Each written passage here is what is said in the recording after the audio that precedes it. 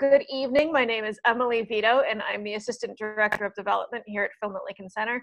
Tonight, we are pleased to present a live Q&A for The Artist's Wife, featuring the film's director, Tom Dolby, and the star, Lena Olin. The conversation will be moderated by Joanna Kaufman of the New York Times. We would like to thank our friends at Strand for making the virtual screening possible, and American Airlines, the official airline of Film at Lincoln Center, for its year-round support. We'd also like to thank the Blanche and Irving Laurie Foundation for their support. Earlier today, we announced the opening night selection for this year's New York Film Festival, which will be the highly anticipated world premiere of Lovers Rock by Steve McQueen, along with the exciting news about festival drive-ins. Centerpiece was previously announced as Chloe Zhao's Nomadland, starring Frances McDormand. Stay tuned in the coming weeks for more exciting festival announcements by visiting filmlink.org or by following us on Twitter, Instagram, or Facebook. Once again, thank you for your support of our work during this historic time. None of what we do, including talks such as this, would be possible without your generosity. If you are not yet a member of Film at Lincoln Center, visit us at filmlink.org to learn more about how you can receive NYFF pre-sale access, member discounts, and more all year long. Now, I'm going to turn it over to Joanna Kaufman. It's Joan, by the way. Oh, Joan. Oh my gosh, I'm so sorry. It's all right. Let me first start by congratulating Tom, whose movie just won Best U.S. Independent Feature at the Sonoma International Film Festival. Thank you. Thank you. Well, Lena, I share this very much with Lena. So. I should also say that Tom, in addition to being director of this movie, apparently had a secondary role as Cupid. During the first few days of the movie, he would go back and forth between Lena, who had the title role, and Bruce Dern, who played the artist of the title, telling each other how wonderful the other thought. No, but it was all very true. And, you know, I do have to say, Lena gave me some amazing advice in one of our first phone conversations. She said, sometimes you get lucky and there's like real chemistry between two actors. And I do feel like this was a case where there was that real chemistry, but, you know, as a director, you always wanted to maximize whatever you can. And so, you know, it's such a bizarre situation, you know, literally these two people are showing up and then the next morning they're husband and wife on set, you know, boom, you know, nice to meet you.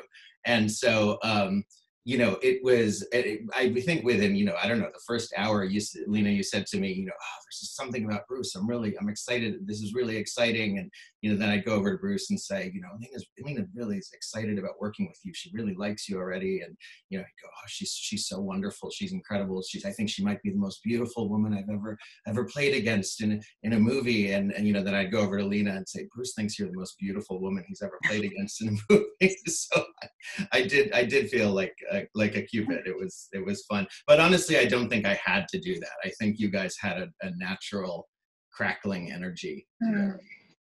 I was going to say that I assume that would have made your job much, much easier, that you didn't have to force or foster the connection between the two of them.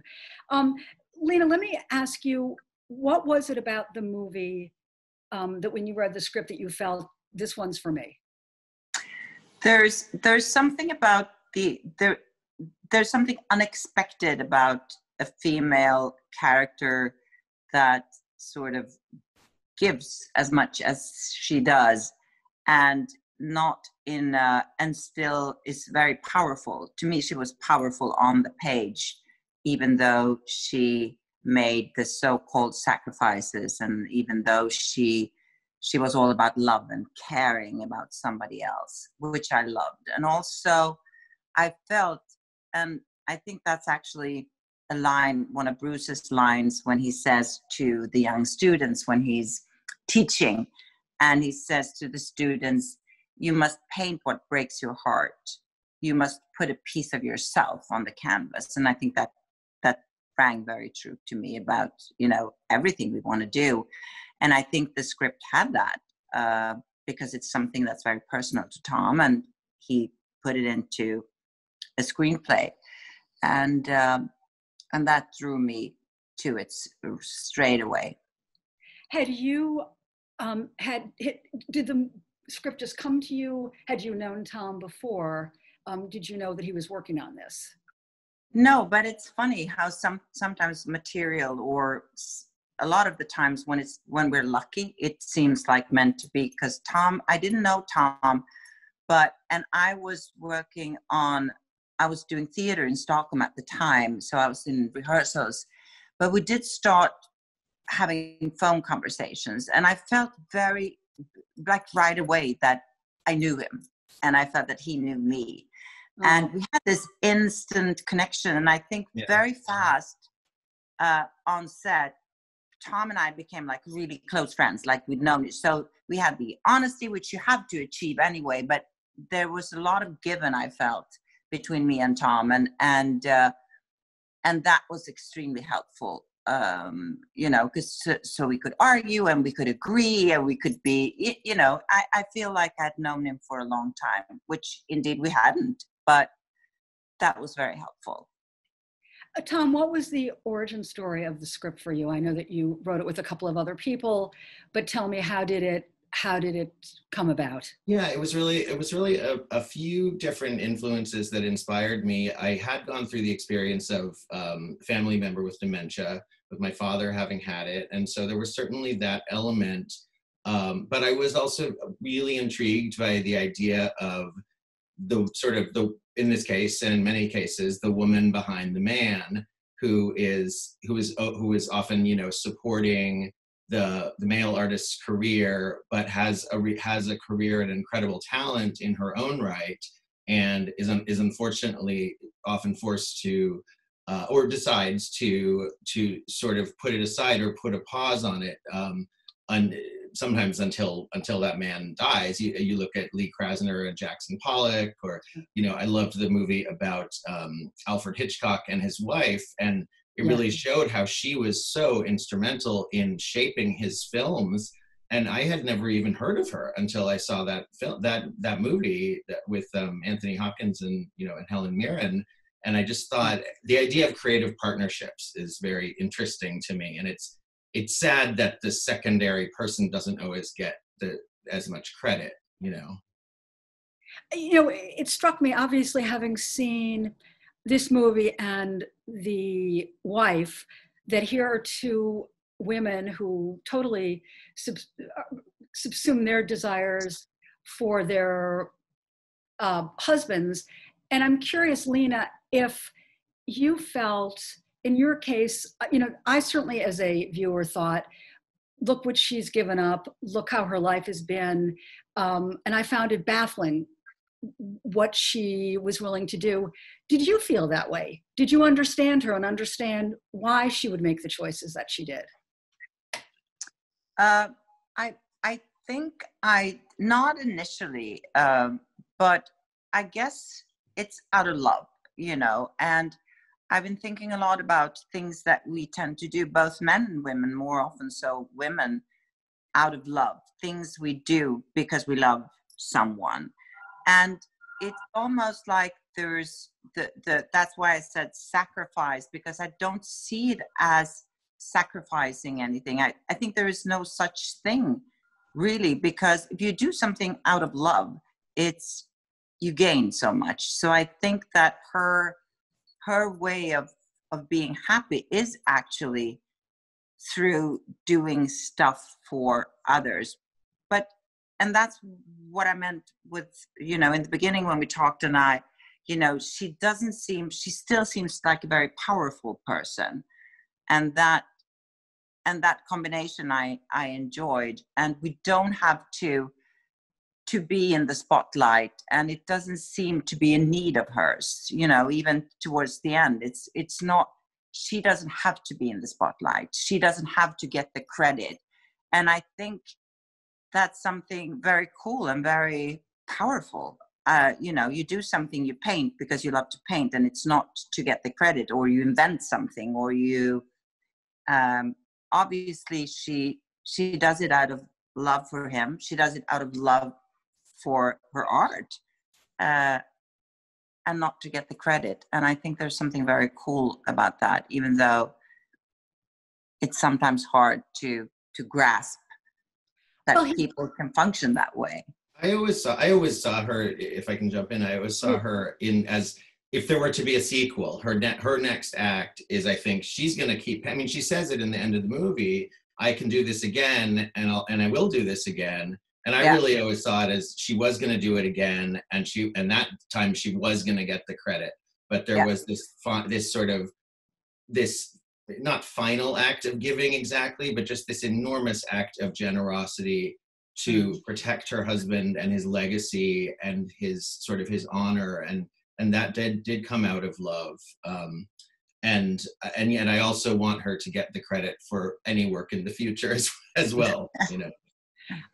I suppose, though, that she might have thought that the acclaim, that the plaudits for that show were in a certain way a validation of her as well, even though she was the only one who knew about it. Yeah, and even though she didn't get the credit, I think he needs it. He needs the credit. He needs to be in the limelight. He needs to be the fit. She doesn't have that need for herself, which is very cool. Yes, but I also think that she did get some sense of validation because the show was a success, so it did sort of empower her. Yeah. Now, Lena, this is obviously not your first time playing a painter. No. Though I don't know that Claire would be likely to wear a bowler hat. No. they're kind of very opposite characters, and the first time I played a painter was in my first American movie, The Unbearable Lightness of Being, and that painter needed so much more. And she was very self-centered, and she needed the light. She had so many needs of her own. But painter has sort of come my way so many times in my work, which is interesting and fun. Did you have to, though, sort of be reminded about how to hold a brush, how to approach a canvas? Was this all sort of because of your previous time at the easel, you sort of knew what you were doing? A little bit, I think, but I always like to prepare a lot. So I did go back and watch a lot of painters, and I had, for another Swedish film where I played a painter too, I had actually gotten together with a Swedish painter and sort of followed her in her work and the sort of her way of the way she went about creating her art. So yeah, I was prepared. Tom, was this one of the movies where the pieces came together very quickly, or was it one that was simmering on the stove while you waited for financing or Stephanie Powers or whomever? It was definitely more of a simmering. I like that. I like that expression. I think a lot of art is simmering. Well, simmering was a good safe verb. Takes time to marinate, you know. No, it really, it was a challenge. I think one of the biggest things, even though there is this recognition that there's this wonderful and large audience for films like this, and real life films about people over the age of 50, you know, there is a huge audience, and I think many of you are out there watching it now, so thank you so much for that. And yet in Hollywood, sometimes as people consider material, look at stuff, it's this idea of mortality is very scary to people. And to me, what was so extraordinary was that Lena, and I mean, I attribute it to, I think, your European training perhaps, but I'm sure there are many factors, is that you're totally fearless in taking on like a topic that is, you know, sort of scary or a little taboo to people. I mean, age, God forbid we talk about age, right? And that's, I think that's so silly, but you know how Hollywood is. It's like if you're over 40, you're, you know, it's like I'm already past that stage. But you know, and then same with Bruce Dern. Bruce is totally fearless. You know, I mean, I'm actually curious, Lena, with what, like, how in terms of, did that topic scare you at all, or challenge you in any way? No, I mean, it's something that I think there's so much interesting aspects of how you age and what's available to you as you get older. And I think Bruce, and I hope myself too, is such a great example of someone who doesn't, who stop. He doesn't feel like he has to stop. He doesn't feel like he has to act like a little old man. He's the craziest kid on set, which I loved. You know, he was not there. There are no rules. He was like a crazy child to work with in the best way. And I think that, you know, to show on screen people that don't, oh, now I'm at a certain age and now I have to behave like a little old lady or like a little old man. And I think it's so refreshing to tell stories about people that are not young, that are old, that have conflicts, that have jealousy and passion and love and struggle and all of those things that keep us alive, and that we have to see that I get inspired myself when I see actors or actresses do stuff that are not young or perfect, but do stuff that I see as brave or full of life.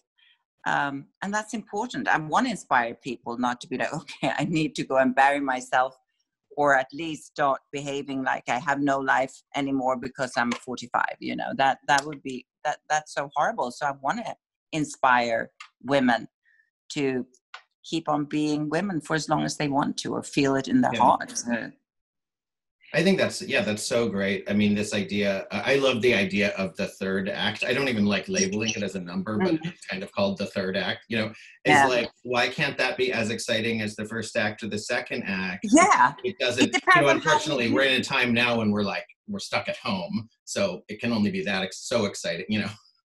Our excitement level is a little reduced. But, you know, I just love this idea of, you know, people, you know, traveling or taking up something like painting or just doing something outrageous, you know. I mean, to me, Stephanie Powers taking her clothes off is like fabulous. To me, that was such a celebration. And she and I talked a lot about that and how it was really this like celebration of the beauty of the body at any age, you know. Did having say Stephanie in or Lena or Bruce sort of change? Did it make things in the movie possible that you think it perhaps wouldn't have been possible with other people? Were there lines that they contributed? Were there bits of action or just bits of business that they contributed that you hadn't thought of or hadn't had there before? Yeah, definitely. I mean, definitely. Well, with both Bruce and Lena, I mean, Bruce is a big improviser, and he will sort of. And it was very sweet because when we first talked on the phone and then we had lunch in LA and he sort of asked permission. I have a feeling even if I'd said no, he still would have gone ahead and done it anyway. But, you know, he said, is it okay if I sort of, you know, the lines don't have to be exactly as they're on the page, right? And I sometimes like to fill in the blanks. And there are some wonderful moments that we have in the film that are improvised and just really had to do with his connection to the material. And then I really found like that, Lena, that you were very much like ready to play ball with that mode of, and it's not sort of the traditional way of like, you know, one should say the lines exactly as they're written kind of school of thought. But I think you have to be flexible constantly, you know, and you realize sometimes things on set that like, oh, wait a second, this totally made sense on the page, but this doesn't make sense because we just shot this and it's going to be confusing. And you rewrite stuff, you know, like 2 seconds before you do the first take or whatever. Lena, there were scenes that I remember you're carrying the bags of Cinderella groceries and the refrigerator and the tidy stacks of raspberries and blueberries. And it was in that much dreaded word, that much, you know, tired word, curating a life. And it seems that in a certain way that you were creating a sort of, you know, a domestic, you know, Da Vinci of domesticity, if you will, that you were creating a sort of life for him. And he even says that you create his life and he's the artist, you create the rest. Did you see, I mean, and did that seem to that character as fulfilling as what he was doing? I think, and that's hard for Was she me. settling, or do you think she had made her peace with it?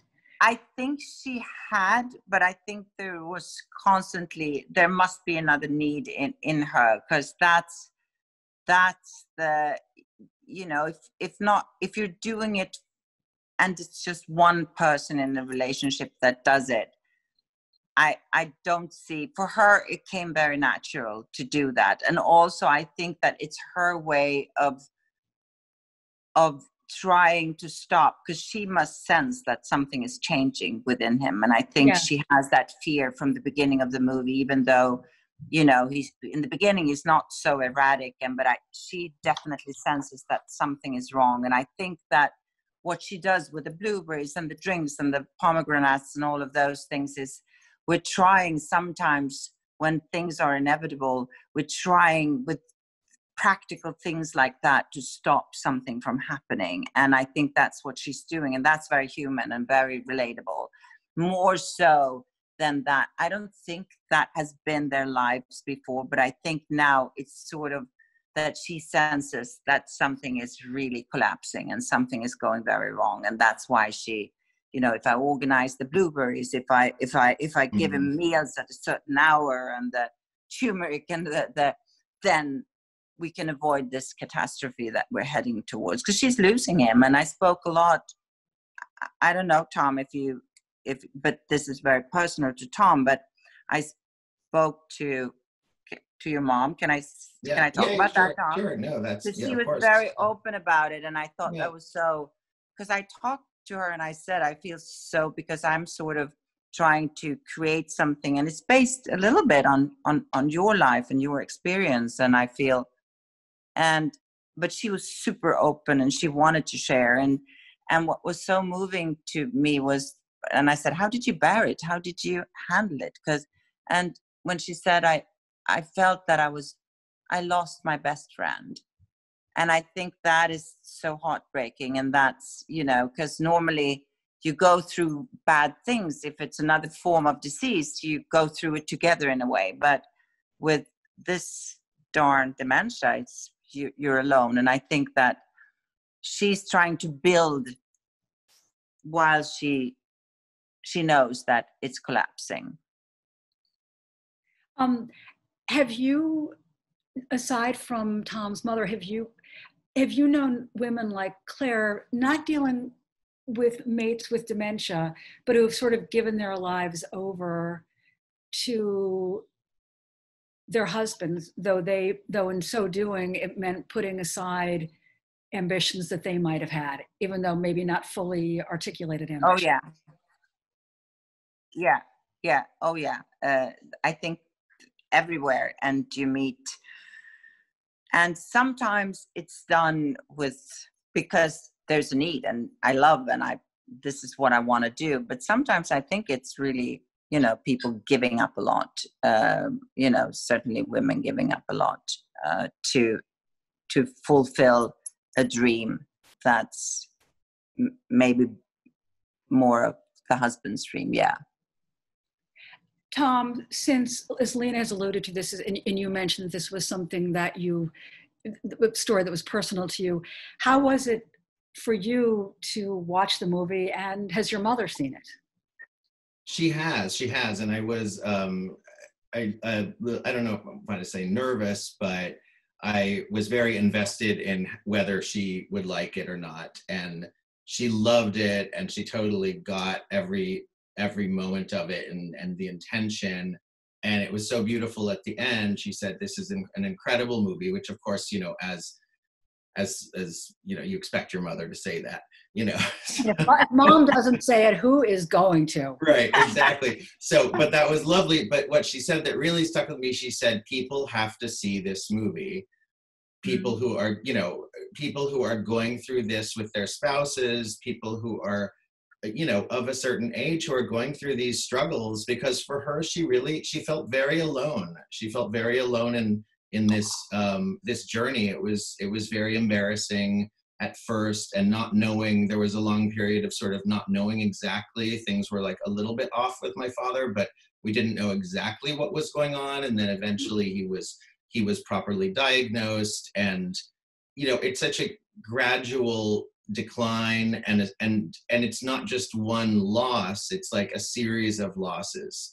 As you lose the parts of the person, you lose the sweetness sometimes, and then sometimes it comes back. And sometimes it's the person who wakes up in the morning next to you is like a totally different person, and I think that's really, that's really scary. But what I feel, I mean, for me, what is so important and why I'm so passionate about this film and about people seeing it is that I saw that journey that my family went through. And I mean, they call it, in the Alzheimer's community, they call it coming out of the shadows, is this idea of coming out and saying, my family member has this and we are living with this. And yes, they may say some things that seem inappropriate or embarrassing, but this is what's going on, and we're not going to stop living our lives. Because there was a period for a while when, she didn't want to go out, to parties or even to a restaurant or whatever.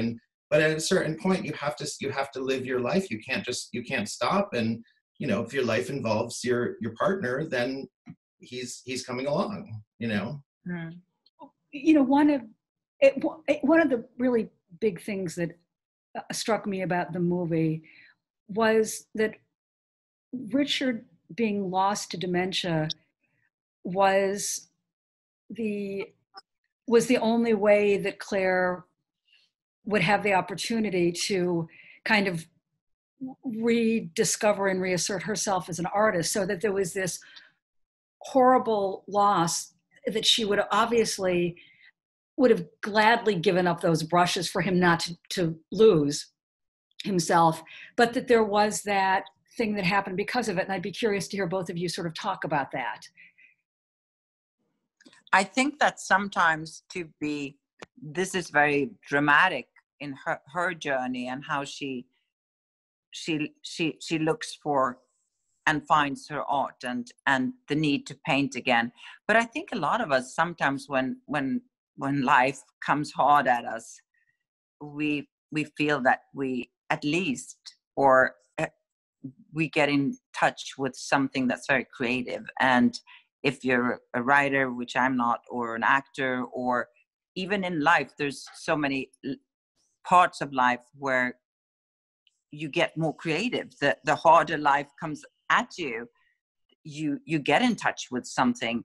When everything is smooth and perfect, I think it's hard to find the need to, or get in contact. So at least, I'm sure we all have the experience that when something is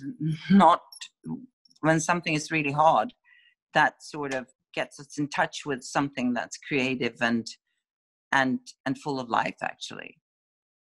And Tom, what about you? Yeah, I totally agree. I mean, I think there is, what is there that saying about the Chinese character in Chinese writing is like crisis and opportunity are the same, have the same symbol. And I love that idea. That's great. That something, I like that. And I love this cathartic, I mean, for me too, it was this cathartic idea that you can create out of something that feels tragic and sad and a grieving process. You can create something beautiful, and so for me, that was the natural sort of evolution and journey. And journey for her was that she does these two things that are about connection, which is she connects back to her creativity and to her talent, and she goes and she renews this relationship that has been an estranged relationship, an unhappy relationship. And those are really hard things to do. I mean, and Angela's a bit of a prickly character, and I wouldn't want her as my stepdaughter. No, I mean, she's very sweet, but she was difficult. I mean, she really, I always thought that, I think that scene's incredible. And she just turns Claire away and says, don't come back here. Yes. It's there's a lot of hurt, and I had written a lot of backstory about that, and how he had really kind of he had been such an egotist over the years that he had just rejected her in so many different ways, but she played a part in it too. And so, you know, there's all that backstory, but I just love that Claire is saying, you know, we have to start with sort of a blank slate and create something new and reconnect, you know. Yes. I must say, between your movie and The Wife, I'm starting to wonder if perhaps we're going to find out after a while that it's the wives who've been doing all the painting and all the writing for all of these guys. So on that note, I'm going to turn this over to some questions that are coming in from viewers. Let's see here now. Let me just see what some of these, okay, wait a second.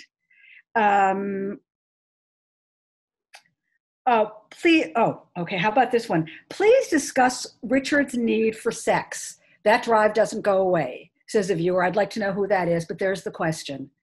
Ooh, that's a great question. Yes. Yeah. You go first. I have lots to say. It's interesting, and I know the first time when we did one of the sex scenes, Tom, we did it, and again, Bruce is very much improvising and just there, which made it so much easier and so fun actually. And then if we walked over, you came over to us, and Tom had tears in his eyes, and remember this, and you were like, you don't see this, yeah. It's so rare to see older people having authentic, like a love scene.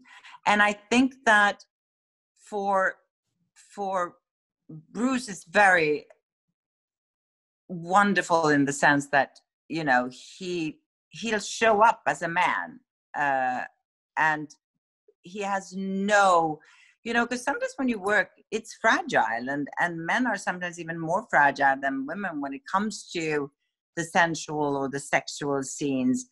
But Bruce was so free, which I truly loved, and I really enjoyed doing those scenes with him too. Yeah, you go, Tom. Oh, I mean, I just think sexuality is such a vital life force, and I think in society and popular culture, we pretend that it, after a certain age, it doesn't exist anymore, yeah, or that desire goes away. And, you know, whatever, everybody's biology is different, but everything I've heard is it doesn't go away. And, you know, I mean, I think my parents were very, very physically intimate with each other, you know, until the end. And that's a beautiful thing. Yeah. And so just to show, yeah, I was so moved when we shot those scenes, because it felt like revolutionary to show that. And I feel like, yeah, you don't see it that much, that acknowledgement that the sexuality doesn't end at a certain age. Someone else is asking what the casting process was like. Did you have Lena and Bruce in mind from the start? And perhaps that's connected to the previous question. That was part of the casting process. Go ahead. Yeah, I mean, we went out to Lena, and I was so thrilled that she immediately connected with the material, and it was interesting that, you know, the role of Richard is a challenging role for a male actor to take, because that is the role where you are really, I heard this from one agent actually. I said, why is this a difficult role? This is a little bit of a difficult role to cast. And he said, oh, it's widely known in the industry that once you play someone with dementia, you are considered old. And that's just it. And I thought, oh God, okay, I wish I'd known. I wish I'd known that secret. No, but how silly actors can put on all sorts of characterizations and characters and so forth. And so it was really, it was again, just that fearlessness of finding, finding someone who was willing to go along for the ride. And then you're sort of building, after that, you know, you're building a family, and you figure out, okay, you know, who makes sense as the daughter from a previous marriage, and what does her son look like, and, you know, all this stuff. And you're building this world, you know, and it's the stressful part, because you're doing it very quickly usually, but it's a lot of fun, and I think there's a lot of artistry in that. And I give a lot of credit to our casting director for how everything went with that. So you hadn't necessarily thought, yes, I want Lena, and yes, I want Bruce. I mean, when you go out to an actor, you absolutely want them, because you've studied all their films and everything. It's interesting, because originally we had, I mean, this project had been in gestation for several years. And we had a limited shooting time, because we had to do it in the winter. And the funny coincidence was I had originally had this idea that Claire was very American. Claire was from like the Midwest, and you know, was sort of came to the East Coast and met Richard, and was sort of swept off her feet by his brilliance, and that was like her story. And so I was thinking about, you know, American actresses, and we went to Laura Dern.